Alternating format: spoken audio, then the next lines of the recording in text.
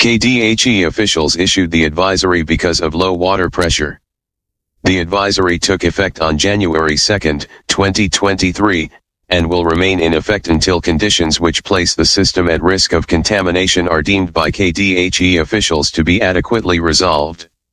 Customers should observe the following precautions until further notice: boil water for 1 minute prior to drinking or food preparation, or use bottled water. Dispose of ice cubes and do not use ice from a household automatic ice maker. Disinfect dishes and other food contact surfaces by immersion for at least 1 minute in clean tap water that contains 1 teaspoon of unscented household bleach per gallon of water. Water used for bathing does not usually need to be boiled. Supervision of children is necessary while bathing so that water is not ingested. Persons with cuts or severe rashes may wish to consult their physicians.